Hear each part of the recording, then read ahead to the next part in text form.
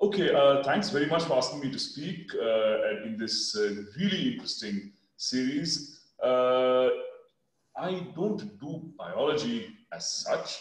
I work on non-equilibrium stat mech and active matter, which is motivated by biology. I hope that's all right. The other rule breaking I've done is that my two-part talk, tutorial and research seminar, are on two different topics. It's a little bit like giving to use a Hindustani music analogy, like an alap in one raga and a khayal in another. So you'll have to tolerate that, okay? Anyway, so I'll start with the tutorial, and I'll introduce the subject, and I'll remind you guys as your students about linear response at thermal equilibrium, namely the fluctuation dissipation theorem, and then I'll tell you about what happens to it in a class of non-equilibrium systems called active matter, and then I'll summarize. Okay, so our interest, my interest, a lot of my research interest has been in understanding active particles and collective behavior active particles as a problem in statistical mechanics. And the idea of such particles is that each particle is powered, each particle is supplied with energy and has some machinery to turn this energy into movement. And collections of these kinds of particles are called active matter. And we are relatively unambitious so far in the active matter trade. Information processing is barely beginning to come into the motion of these particles. Anything beyond that, you can forget. It's really about the mechanics and statistics of not very clever active particles. And what we'd like to do eventually is to understand a system like this, or even a completely different kind of system, a 2D quantum system, maybe that you're energizing in the third direction. Both of these, in principle, are active matter. I won't talk about either of these today. As you know, active systems are open. They're in a state of sustained energy throughput, and therefore, they are dissipatively non-time reversal invariant. And we'd like to understand their statistical mechanics. But I want to begin with the equilibrium fluctuation dissipation theorem. And the reason is partly that there was a few talks ago in this series, where the speaker said that even though they know they shouldn't really be doing it, they're taking a living tissue system and using fluctuation dissipation relation in the form of passive microrheology to extract its viscoelastic properties. Now, in principle, that's not okay. I'm absolutely sure the experimentalist concerned had good reasons for doing it in that particular case. But because of that, I thought I'd first tell you how we understand the relation between correlation and response, or fluctuations and dissipation in thermal equilibrium. So first, equilibrium. Supposing you have a system governed by Hamiltonian, H naught, and supposing you take that system and perturb it by a time-dependent field F, which couples to some phase space function Y. Let me emphasize at the outset that I'll talk only about a classical dynamical description here, but you can certainly extend this to quantum systems and see what you get yourself. If the phase space distribution function is rho of gamma and t, then you can ask, if I put on this field coupling to Y, what is its effect on either the same or some other phase space function x? Okay, the average of that function x at time t will be given by taking its expression in terms of phase space coordinates and weighting it with the non-equilibrium phase space distribution function that happens to prevail in the system as a result of this perturbation. F, I should have said, is time dependent. And if you want to, what we are interested in is the relation between x and f in the limit of f going to 0. That object is obtained by differentiating the average of x with respect to f and taking f going to 0, and that object is called the linear response function. And it contains this, it can be re-expressed in this fashion, that the deviation in x average from its equilibrium value is given by a linear operation on the driving force with a kernel, which is the response function. And obviously, it goes to minus infinity t because there's no response before the disturbance. Okay, and you can work out this function by looking at the time evolution of these averages using the Liouville theorem on the distribution function. So in phase space, no matter what you do, as long as you respect the laws of classical mechanics, Liouville's theorem holds. You can break up the time evolution of rho into a piece from H0 and a piece from F. This object, sorry, I've written this badly here. I've missed out the del rho over del T. This pair of objects pertains only to this bit. Apologies for that. Okay. Anyway, you take this, and all you really need to do is to consider perturbations F, which are instantaneous. F is a delta function, because if you do that, then the response will directly give you chi xy of t, right from this interval. So we'll work that out. So what we'll do is we basically have to evaluate this bit.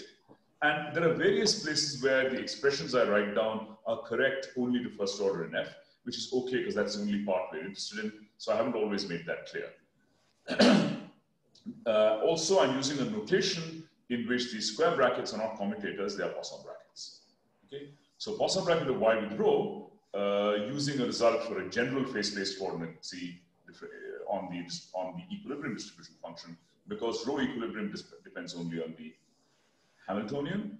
D rho over dxc is just minus beta rho equilibrium times dxc of h, where beta is the inverse temperature. As a result, you can write this Poisson bracket in this form.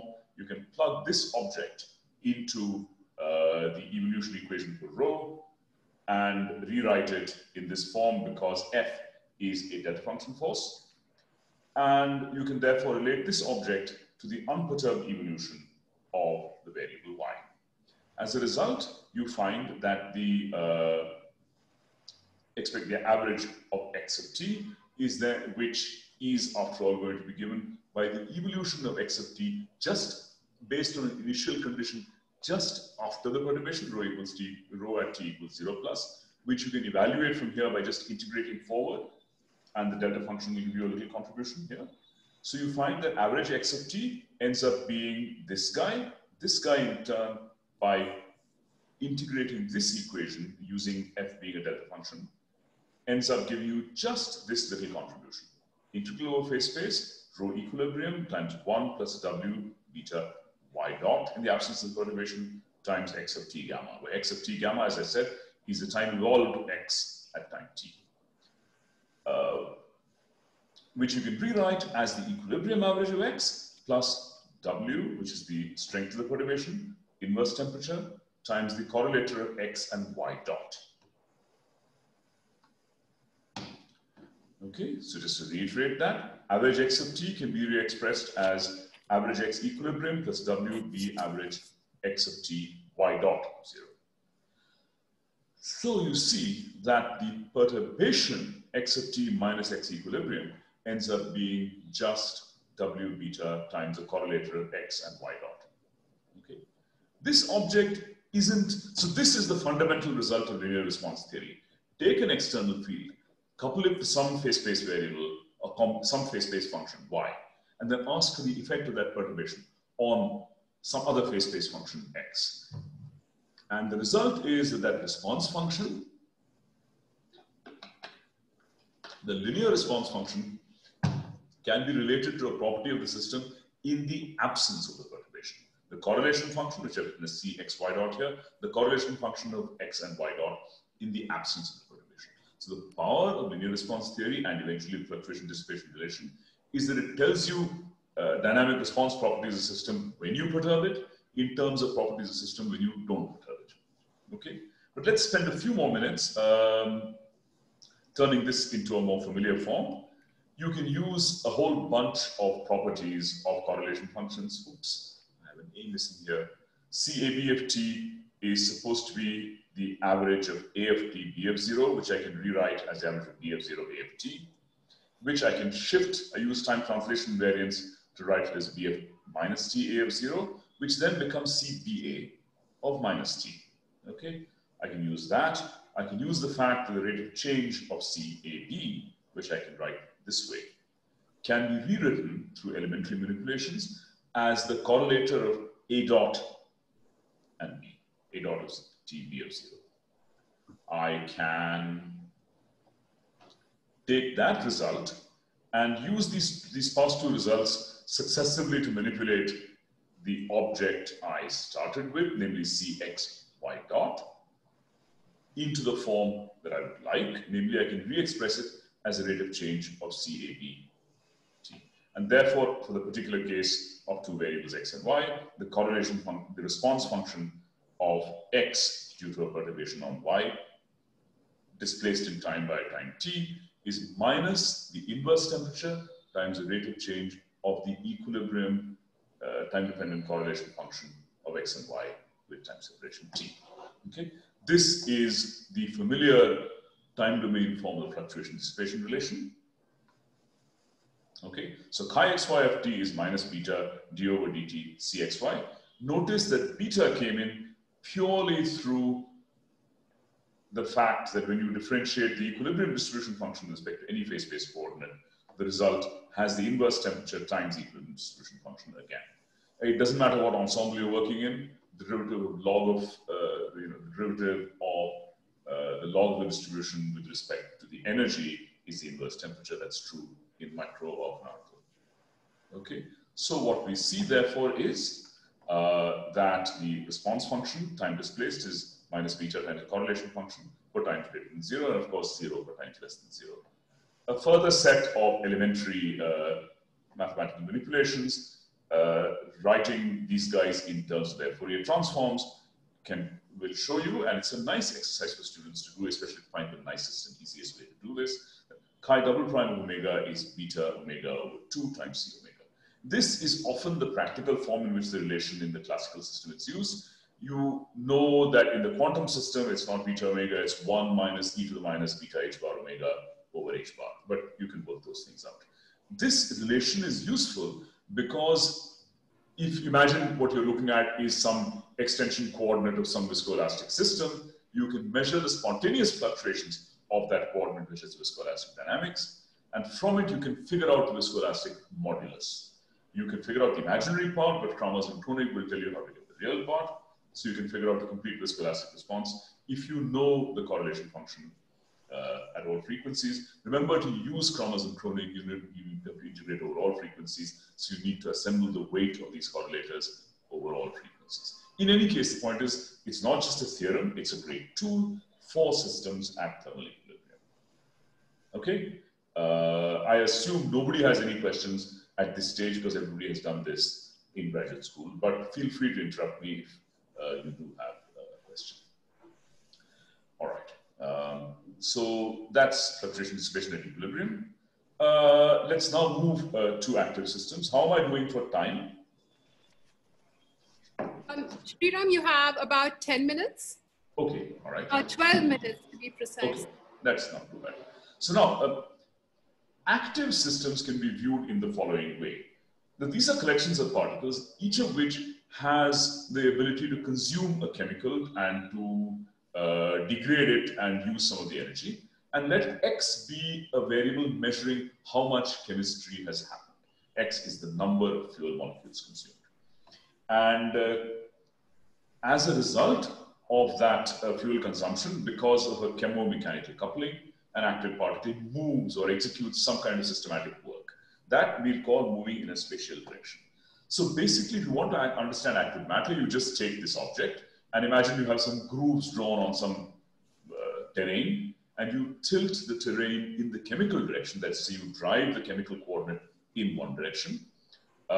And the result is, because the mobility in this terrain has a non-diagonal bit, you don't just move in the chemical direction, but also in the physical direction. Okay. And the typical driving force we talk about is that we maintain a chemical potential difference between reactant and product, and you end up moving spatially. So we worried about this in some detail in the context of writing down Langevin equations for active systems. And there's a long and partly pedagogical and partly new research paper by my student Lokarshi and my former student now at Paris, Ananya Moitro, on which some of what I'm going to say hereafter is based. It's very much in the spirit of the analysis of molecular motor systems that Ilusha Zaripro did several years ago. Okay, so let's see, how do we construct, using this description, how do we construct equations of motion for active matter? What we do is we imagine you've got a system with some physical coordinates and some other coordinate, which could be chemistry or could be not. And imagine writing down a comprehensive equilibrium type Ramaswamy equation for the system, which contains, formally you can even introduce a momentum conjugate to this chemical coordinate and write down a full dynamics. This is the force, this guy will eventually become delta mu. Imagine that the dynamics of the system has off-diagonal kinetic coefficients, coupling so that the damping on each of these variables is determined not only by its velocity, but the other velocity. Okay, let's throw away the inertia of that chemical coordinate and write a reduced set of equations. Let's eliminate the rate of change of the chemical coordinate in favor of the driving force on the chemical coordinate by taking the chemistry equation and solving for x dot in favor of dxh and the velocity of the physical coordinate. You then get a set of equations. So that means here, instead of x dot, I replace it by this guy, and a noise. I have a clarification. Yes.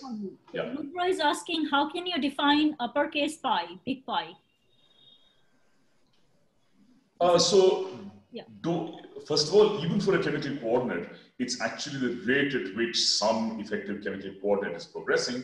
But I could instead start directly at in this form. I don't really need to do that. But in any case, even the chemical reaction involves, it could be an isomerization, it could be something moving. So they'll end up being a variable that actually has to move. So there will in general be some momentum-like variable. But you can imagine doing this for any, you can do a reduced description starting with any variable. Okay, and so then you get,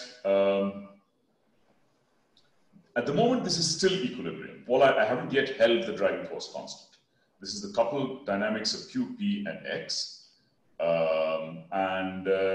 It's equilibrium dynamics. The transformed noises will satisfy the correct relations with the transformed dampings. Everything will work very, very nicely. Now, if you want to turn this into an active system problem, all you do is hold this guy constant. So it means you've taken the chemical terrain and held it at a fixed angle. So there may be little bumps in it which I'm not resolving, which have to do with the kinetic barrier of the reactions. But the effective equations of motion for Q and P, if the off-diagonal kinetic coefficient had a dependence on the coordinates of the system, is a dynamics which now has a new term. So there's a term proportional to the chemical driving times, in principle, a new kind of dependence on the coordinates which can't be derived from an energy function or can't be derived from, can't be invoked in the original problem without a delta mu. So this dynamics, and you have the chemical dynamics on the side if you want it, this dynamics is active matter dynamics. Okay, that's all. That demystifies active matter. Okay, and let's skip ahead to a particular case. Supposing you have, so let me apply this to one particular case. Suppose you have a dimeric particle, a blue head and a red head, which are different in some way. And let x be the center of mass coordinate, let little x be the relative coordinate of these guys, which is a kind of orientation coordinate of this thing if you're moving in more than one dimension. So then you can write down the dynamics, and you can say that in general, if I describe the process I just mentioned, the momentum equation will have a term which depends on delta mu times the relative coordinate. If you hold that relative coordinate, this delta mu fixed, the relative coordinate forces the momentum equation, the center of mass moment. So if you have a dimer in a situation in which you are executing a sustained chemical reaction in one direction, the polar extension of the dimer propels it. Okay, so this is sort of a silly cartoon of self-propulsion in this active matter language, and you can take it and you can calculate entropy production in this system. One thing to note is this system, if you didn't have a noise on the center of mass coordinate, if you just wrote down these equations without this noise, the only noise was the noise on the relative coordinate. And if the relative coordinate was bound in a harmonic, in a quadratic potential, the effective dynamics of this dimer can be written down in a form in which you have, if the particle is sitting in an external harmonic potential, it actually looks like an equilibrium system with inertia. That inertia has nothing to do with the mass. It ultimately comes from the self-propelling character.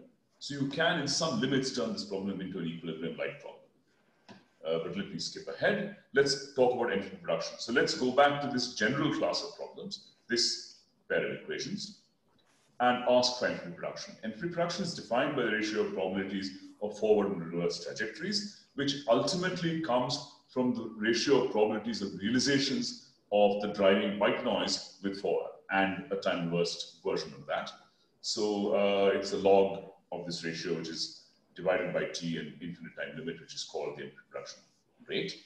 You can calculate it by writing down a dynamic action for this set of stochastic differential equations, which will look like this. I've here gone to the limit where I've thrown away inertia for the central mass coordinate as well. I have a totally inertia-less description. I have a functional, Onzaga-Markov functional for the general problem, depending on whether h is harmonic or not. It's easy or more complicated to deal with. And you can then calculate the entropy production rates. The other point I want to make here is you can imagine asking for the probabilities of the forward and reverse processes while treating the extension coordinate of this dimer as a coordinate-like variable, or deliberately choosing to flip it. So you can ask for forward-reverse ratios with or without polarity flip. And the reason is that the case with polarity flip is what corresponds to this effective inertia description. You do that, you can express the entropy production rates in terms of correlators of central mass velocity and coordinate, or driving force and coordinate, depending on whether you do or don't flip polarity. And for the case where all the potentials are quadratic, you can calculate these guys. You can then further, and this brings me back to the theme I started with, you can ask, okay, what I want to know is on what timescales are the important contributions to entropy production coming? To do that, you take recourse to Harada and Sasa's very nice result, which shows that the entropy production can be written as an integral with just a minor weight involving the frequency of the difference between these two quantities. These two quantities would be identical if the system was thermal equilibrium, and the entropy production rate is actually given by integral omega times this difference. So you can call this of the integrand here the frequency resolved entropy production rate. And that guy for my PET dimer is appreciable only at intermediate frequencies. At very high and very low frequencies, it goes to zero. You can do something similar for the polarity flip case. We won't worry about it. So the interpretation, Sriram, yes. This is your 3-minute warning. That is great because I'm almost at the end of this part of the talk. Okay. I don't know if people understood anything, but I'm making my time. So why do you get entropy production only at intermediate times? The point is that if you do a very, very coarse filtering of the dynamics, then the fact that the driving, the orientation of the dimer was driving the system, you don't resolve the time correlations of that. The colored noise which entered the position equation as a result of the dynamics, the driving dynamics of the dimer, effectively looks like a white noise. That's why on very low frequencies you don't see it. At very high frequencies, basically, if you start the system out and let it run, then you haven't sampled for long enough to see the true active steady state. So again, you get this. So this is really interesting. This is what this says. Basically, is that for a problem like this, if you filter only looking at very low frequencies, you can get an effective FP relation, but that will really only tell you about the dynamics of the very slowest degrees of freedom. So that's really all I wanted to say. I don't have a concluding slide. What I have is slides from experiments on looking at Nitin's experiments that Kim mentioned, where he looked at the large deviation function of one single self-propelled particle in a bead medium. There's fun physics there is just to tell you that these kinds of ideas are accessible to element experiments and even very, very simple experiments like vibrating granular matter. So that's all I wanted to say. I'll be happy to take questions on this part of the talk.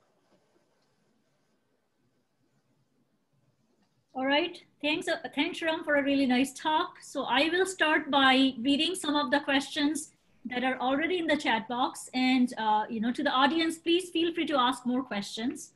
So I will start with this question by Rudra Biswas, and he asks, if I follow correctly, does this imply that we can we can formulate deviation from equilibrium as some kind of generic deviation from Hamilton's equations? I would say generic deviation. Well, okay. In principle, after all, if I take take the whole system and describe its dynamics microeconomically, it is Hamiltonian dynamics. What I had done is introduce damping and noise as well. So I would say it's generic, homogeneously distributed deviation from equilibrium Ramaswamy equations. Whether you choose to include momentum and a Hamiltonian description or an inertia-less description is a purely technical detail. But Sriram, Rudra had a rejoinder. He said that Yes. Instead of equilibrium, he meant non-active. But yeah, no, that's fine, non-active. So yes, that's all active matter really is, where you energize all the particles in essentially the same way and they carry out energy conversion and move around. So active particles, an active system is just a system in which you suspended energy conservation, but you keep replenishing the energy that the particles use up by more. You keep the fuel tank full. That's all it is. All right, thank you, Sriram. Then there is a question from Raphael, and he asks, he says, thanks for an interesting tutorial. What are the limitations of using the Langevin equation used in your derivations for describing active matter? Several, I guess. One is that in effect, in all these treatments, you build the equations of motion in a flux and force linear relation. So you could certainly worry about that. Second is if you have a very general active system like a vibrated layer of particles where it's mechanical agitation, you know, so there you don't even know what the bath is. This treatment is reasonably well posed for systems in which the bath is thermal and you're supplying energy from the outside to an intrinsically thermal system. In all likelihood, in living systems, you're operating well outside the regime of linear irreversible thermodynamics. It doesn't seem to affect anything very gravely in the sense that it's rather rare that you get, I know of no examples offhand where a term that was ruled out, was ruled out by linear irreversible, you know, let's say an active term in the equations wasn't detected already at the level of linear irreversible thermodynamics. All right. So I actually have a question. So in terms of the fluctuation spectrum of these active systems, I was wondering if, let's say, you knew the chemical potential in different active systems, can you say based on that, that if we have this type of chemical potential, then we will have this type of fluctuation spectrum? Like, can we say something about the... Okay, so the point is, if you keep, again, it's a chemical potential difference between reactants and products. Right, right. I meant the delta. And that, and that is a driving parameter. Certainly, in principle, changing that parameter, treating that driving as a control parameter, can take you from one phase to another. Mm-hmm. So if you find a stationary state of the system, then if you look at what spatial symmetries are broken, you can use fairly general prescriptions to figure out the long wavelength dynamics of the systems. And as long as the noise, as long as you don't invoke very strange noises, you can figure out the spectrum. But merely stating that you have a given value of the driving doesn't immediately tell you the spectrum of fluctuations. It's still kind of the same thing as we do in equilibrium systems. If you know what kind of symmetries are broken, right, what kind of conservation laws are present, then you can work out on general grounds the fluctuation spectrum. Mm-hmm. All right, and then there is a question from Kinjal, and he's asking, or he's saying, so ideally an experimentalist should use the Harada-Sasa relation when doing rheology in an active matter system. So he's asking that, are there ways to measure entropy production?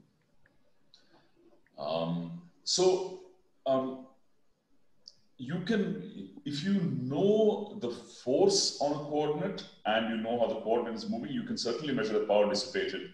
You can measure parts of the entropy production in these systems, certainly. Whether you have access to all the degrees of freedom whose entropy is being produced is another matter, right? Because there's always going to be undetected degrees of freedom, but you can certainly measure parts of this. For instance, you can measure Yeah, so you can measure quantities of that sort. You can certainly measure entropy production if you know that. Or in some cases, you could measure it perhaps by direct calorimetry or something like that. Again, if you have access to all the energy that's being dissipated. All right, and then there is a last question we will take for this tutorial for now. And that was from Manasa. And the question is, how does this change bulk forcing versus active matter where forces are local? Sorry, I don't understand exactly. If the question is, what is the difference between a system in which the energy is delivered directly to the particles and a system in which you've got a box of stuff and you shake the box? So then, yes. I'm sorry, it was okay. That's it great. was I like got that means I understood exactly that. Okay, great. So the problem with systems where you shake the box and the particles in the interior get the energy indirectly is that there's no simple way of writing down the dynamics other than by introducing a source at the boundaries and then monitoring the dynamics of that delivered energy. It could be interesting to look at that kind of case, as we've not done that. The kind of simple-minded modeling that we wrote down here won't work. You will need to introduce an explicit forcing variable which depends on location. You need to understand the dynamics of energy delivery from boundary to interior. You could imagine this being a lot of interest in problems where the energy is not necessarily delivered by shaking, but let us say by oxygen. Okay, and those kinds of problems. I think there are interesting analogs to inelastic collapse, namely death, actually, which you could look at in these systems. So we haven't thought very much about it, but I think that's an interesting direction to look at.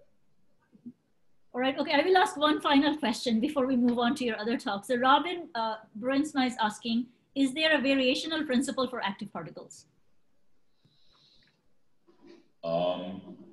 There's a variational principle only to the extent, so let me put it this way. There is a prescription for deriving the equations of motion as I showed just now, but I don't know that there is a Ferenczi-like object that tells you in general what stationary states are preferred. There is some progress in the context of, so if by variation principle you want to know an object that's minimized versus something that gives you the equations of motion, I don't know which of the two you want to know. Yes. Which one? I asked. There was an or. The first. The first. Yeah. So for example, in just scalar active matter, certainly people are beginning to understand what quantity is equalized between coexistent phases, with various caveats on all of this. Okay, so yeah, in those contexts, Julien Thayer, Mike Gates, many people have been discussing. Or let me rephrase it. Could you formulate it as a path integral description for that? You can, right? Because I just showed you the Langevin equations, whose path integral. So there must be a entire framework is absolutely available. Okay. Thank you.